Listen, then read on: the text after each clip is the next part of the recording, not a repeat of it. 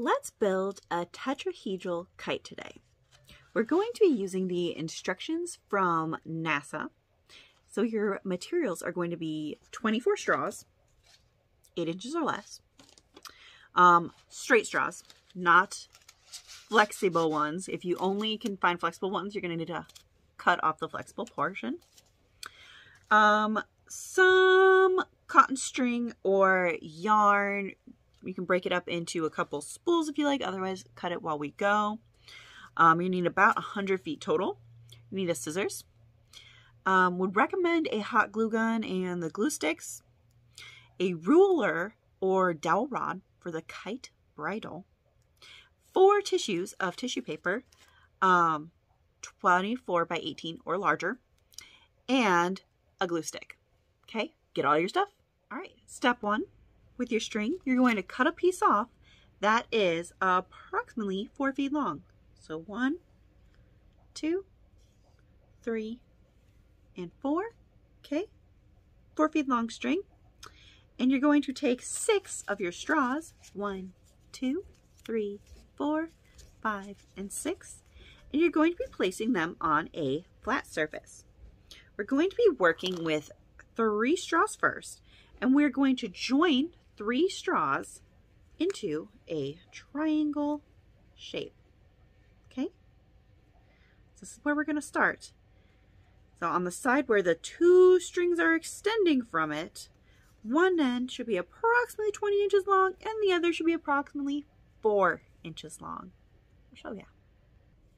So thread it through. If you've got a nice firm yarn or string, you won't need to use a needle guide or anything.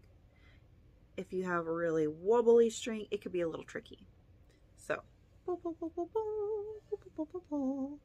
going to leave about 20 inches off on one side. It might be a little bit more, it might be a little bit less. And we're going to do that with each one of these straws. So just like we have large, weird beads, we're going to put the yarn through the straws and string them together. Last one. Dun, dun, dun. And there we go. I'm going to pull these guys all together here. And I'm going to make sure that we have about 4 inches on one side. I'm not going to be super exact, but I know that this part of my thumb is about 1 inch. So 1, 2, 3, and 4. Perfect. And when we tie this together to be in a triangle, we want to make sure that it is tight enough that our shape does not wiggle. So we're going to pull it taut, tight, taut. And we're going to make a little knot. Okay, make sure that there's no wiggling, and tight. Okay, nice and taut. We have our extra string hanging off and our long end on this piece. Okay, next we're going to cut another 4-inch piece of string. We're going to take that 4-inch piece of string and tie it to the end of the corner. Sorry, tie that end to the corner of the triangle that doesn't have any string extending from it, like this. So we've got our little piece of string, and this point has the double pieces hanging from here. So this one is going to go over at this corner right here. And we'll tie it on nice and tight. Tie it on nice and tight, tight, tight. There we go. There. So it will have one little piece and a little baby tail. I'm going to tuck that little baby tail into the straw just to be nice and neat. Not necessary, but I kind of like the way it looks. This way we have our little 4-inch tail on this side, our little just over 4-inch tail on this side, and our long piece. Next up, we're going to add 2 more straws to our long piece of string. Okay, and then we're going to tie that to the end of one of the 4-inch strings to make another triangle. So I'll show you how to do that. We're going to thread it on just like we did before. Thread, thread, thread, thread, thread, thread, thread, thread, thread, thread, thread. Perfect. There's one. And then here is number 2. Thread, thread, thread. Thread, thread, thread.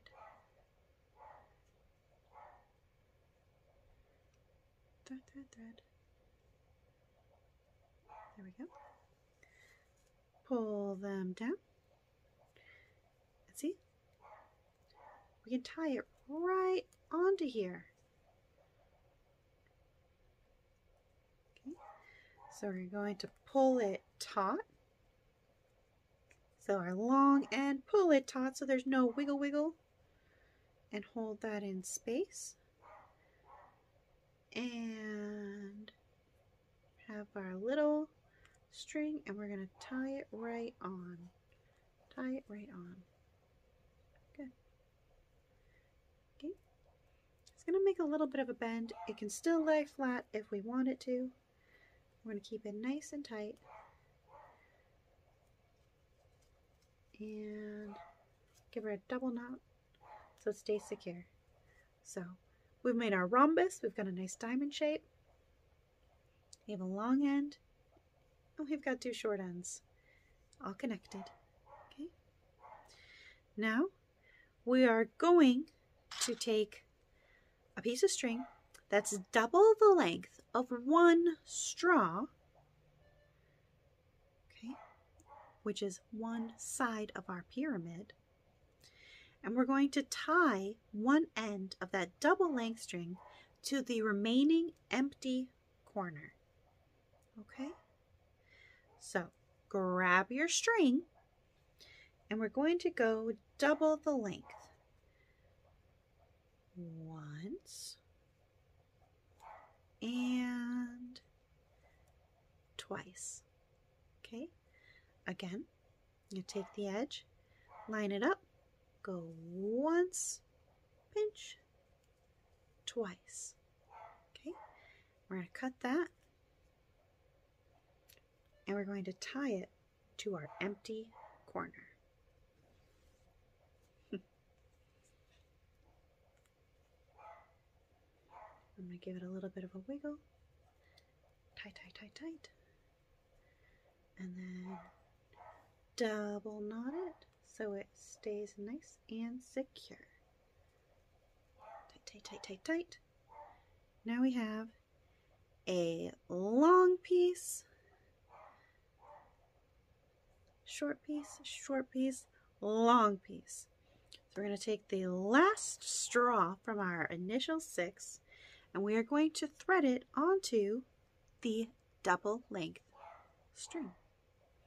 Okay, so take your double length string and add a straw. Tie, tie, tie, tie. Da, da, da, da. Now we lost a little bit of length while we tied it on, but it shouldn't be too much. I always add about half a finger's length while I'm measuring, which is about half an inch. Okay, so now we have our rhombus with a straw attached. And we're going to tie together the 2 opposite ends, which is the end of the 4-inch string and the end of the double length string closest to the straw, to form a tight 3D pyramid. So to do that, we're going to make our another 4-inch piece of string. We're going to tie it to this opposite corner. It'll be the last one that we have open.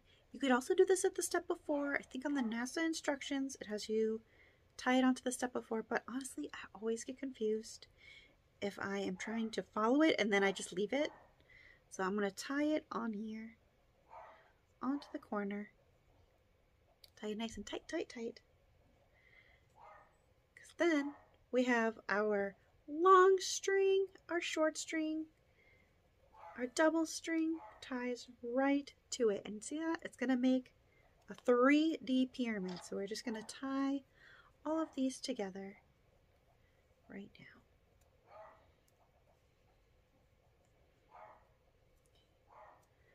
So tie these together. Do, do, do, do, do. Tight, tight, tight, tight. And tight, tight, tight, tight. There we go. You've made a pyramid. So it's a really neat equilateral pyramid. All the different sides are the same length. You'll have some extra little yarn tails hanging off, and that's good, okay? We'll set that aside, and you're going to do that 3 more times. You need a total of 4, all right? So go ahead and make those ones again. If you need to, go back and watch those instructions as we go through, okay? Then when you have a total of 4 pyramids like these, we'll start the next set of instructions.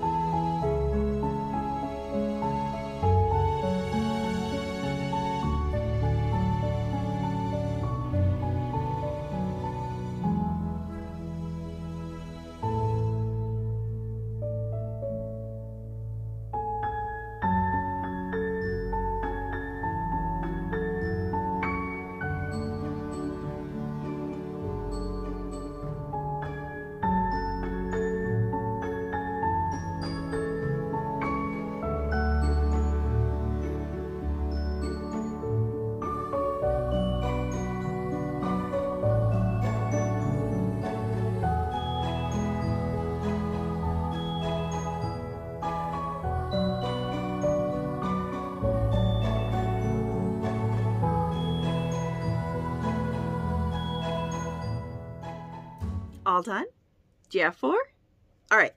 Next, we're going to take just 2 of these pyramids and we're going to place them side by side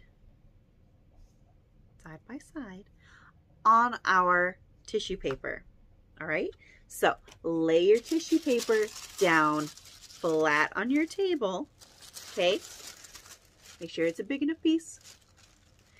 And you're going to put your shapes, your pyramids, your 2 pyramids next to each other onto the tissue paper. So I will show you like this because I don't have a top-down camera. Okay, it's gonna go just like this.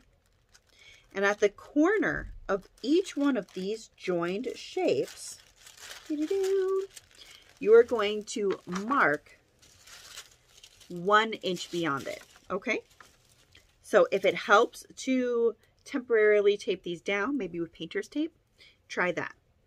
But see where it's going to be flat on that side? It's going to be that diamond shape. Go 1 inch beyond, 1 inch beyond, 1 inch beyond, 1 inch beyond onto your paper. Okay?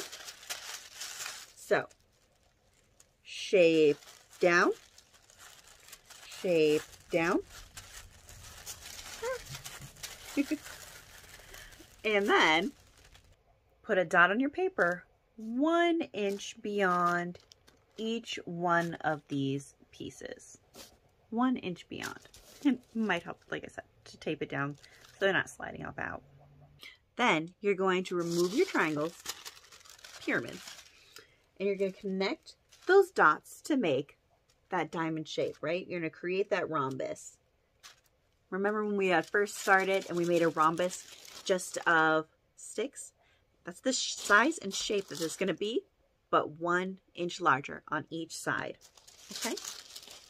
Okay. Do that now. All right, now this part is going to sound a little tricky, but I think you've got this. You're going to take any corner of your triangle, because they're equidistant, and you're going to go 2 inches in from that corner of your rhombus. Okay? So, we have the dot, edge that made our rhombus. We're going to go 1 more inch in for a total of 2 inches. And we're going to set down your pyramid right there and give that a trace. Okay, trace inside that. It's going to make a little V notch in the side of your rhombus. Okay? Do that now. All right, then you're going to go to the other obtuse or wide open, bigger than 90-degree angle. And you're going to do the same thing down here. So you have your point. Going to go in 1-2 inches. Lay it down. And that'll show you how much you need to take out. Okay? Take out that chunk. Okay? This is so much easier when it's laying down on your table. Okay? So do that now. Next, you're going to go to the acute angle. The acute are the little ones on the ends that we didn't mark yet. It means that they're smaller than 90 degrees. And we're going to go directly from that vertex, that line that we just drew where it comes to that point. And we're going to put a dot 1.5 inches in. We're going to put our triangle right on that line. Almost.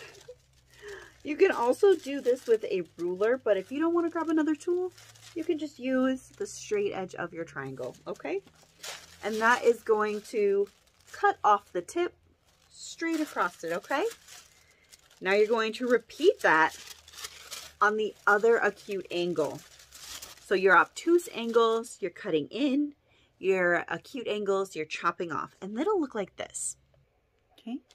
So obtuse, we're cut in. Acute, we're cut off. Make sure that your shape looks like this. Go ahead and pause if you need to. Then cut out your new template. Okay? Ready? Now, I know it can be a lot of paper to manage all at once, but take your time and do it really carefully. You can always trim up, you know, get those small details in by like cutting out your initial rhombus shape. But we want to be as neat and careful as possible. Now you have a template. And you're going to cut this shape out of your other sheets of tissue paper 3 more times so that we have enough for all 4. Ready? Go ahead and cut that out now. Trace it onto your paper. Cut it out carefully. If it makes it easier for you to cut across and do big cuts, go ahead and do that, but just take your time. I was just thinking, this reminds me of this one time I was cutting out a whole stack of things all at once. I cut right through my skirts. I was rushing and not paying attention. Also thinking how pretty would these look in wrapping paper, especially if you had like the metallic or the glittery wrapping paper. But I love these colors together. So I'm doing greens and blues. You can do any colors you like. Now, you're going to take one cut template piece and put it down on your table. And you're going to take one of your pyramids and you're going to lie it down like this. See how you place one side of the pyramid in the very middle of the template so that there's enough tissue on each side to fold over, wrap around the edges of the other 2 sides. Notice that you'll have a point and a point and a point poking out outside of your paper. With your glue stick, you're going to put glue on these flaps and then wrap them around, making sure that they are nice and tight over the edge. Okay, and then when that's done, you're going to flip. See that? That's all.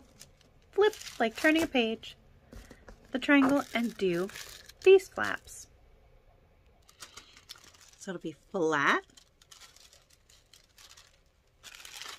wrapped, and glue. I find that helps to kind of push my shape a little bit before I glue it down. Ta-da! You'll have a nice open side. You'll have a fully covered side. So these ones will all be fully covered. These ones are all fully colored.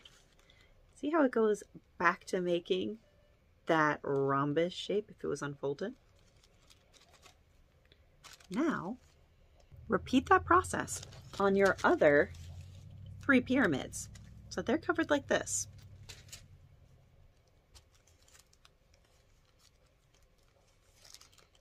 This one got away from me a little bit. I stacked my last 2 and cut them together and the paper shifted. So it's best not to skip corners, but there is some wiggle room if you decide to anyway. Once you get into the groove, you can probably do all of your, like add glue to all of the edges at once. But just remember that you don't have to. There really is no rush. And with the different glue sticks drying at different speeds, it might just not work for your glue or your paper, you know. So the particular glue sticks that I use, they don't dry quite as fast as some of like the regular white ones or the purple ones do. These ones tend to stay a little bit stickier for longer, which means that I can apply the glue to all the edges that are going to need to be glued, and it makes it super duper fast. It might also help that I've been making a couple of these the last couple of days. Doesn't mean that I do it perfectly, but I'm starting to get comfortable with the process. I think that's true with just about anything we make. So I'm on my last one. If you need some more time, go ahead and pause. Take your time and go slow. I actually ripped this one the teeniest, tiniest bit. I don't think enough that you can tell. But tissue paper is pretty fragile, and adding glue to it, especially clear glue like gel glues or liquid glues, can be really tricky to work with. Okay, it's okay to make mistakes. Once you have all your pieces created, you're going to set them down like so. And you're going to put them next to each other to make a pyramid shape. It's a little hard to show, kind of holding up, but let me try something else. So we're going to put them together like that. Okay, flat in front of you. All the tissue paper sides will be facing away from you. Now, each of those pyramids are going to have strings that are free. Okay, so you're going to take those strings and tie one pyramid to another. That will tie all of the adjacent base vertices together. Okay, so we're going to be forming a new triangle on the middle. Okay, take your time making sure that you get these the way that they need to be. So tissue paper side facing away from me, vertices tied together. Each one of these vertices is going to be tied to the blank, the open side of this one. Okay. So it'll be tied like this. Okay. Truffles. There we go. And the single, and the single, and the single. Okay. See how it makes a new triangle in the middle? Now, it's going to be doubly tricky to tell. Show you here. We're going to take this one, we're going to tie it to the points that are on the top. So, where we have our triangle, this guy's going to go right on top. Okay? So it's going to touch the top of each one of these pyramids. We're going to tie it onto there. Okay? Now, if you have made a measuring mistake, or you're having a hard time in general tying the string, that's okay. Okay? There's no rule that says you cannot grab another piece of string and tie it onto the vertices and redo that. Okay? Some of these corners might have way more string than we had planned. Some may not have enough. Okay? So if your piece of string is just a little bit too short after all that tying, go ahead and grab another piece, tie it onto the vertices, and try again. Okay? All the corners are left open. Should be able to reach into it pretty well. All of us have a different ability for tying and handling really tiny things, and sometimes we make mistakes. That's not a big deal.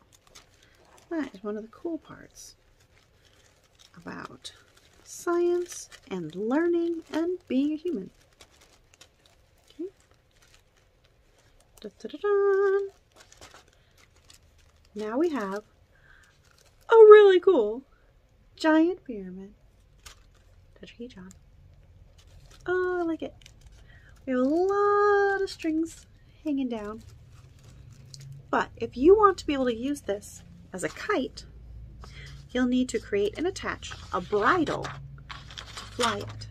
Personally, I don't know about flying it, but you can take a long string, like 15 feet or so, tie it to a ruler or a dowel, roll it up, and hot glue your string onto there.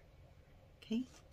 And then attach wherever you want it to. So where your base is touching the table, you'll touch it there. So there's more instructions about that in there. Personally, I am not going to fly it as a kite. I am going to find the perfect angle to hang it from my ceiling, because I think it's beautiful. There's a lot of beauty in learning, a lot of beauty in math. Ta-da. So, it's finished. It's ready to fly if you want to fly it. You have to be careful with it. It's going to be fragile. And if you want, you can always build more of them and join them together into even bigger pyramid shapes. Remember, we started with just one pyramid. Now we've made a bigger pyramid. If we did this all over again, we could keep it growing. I don't know where you'd store that, but It'll be fun. Bye, everyone.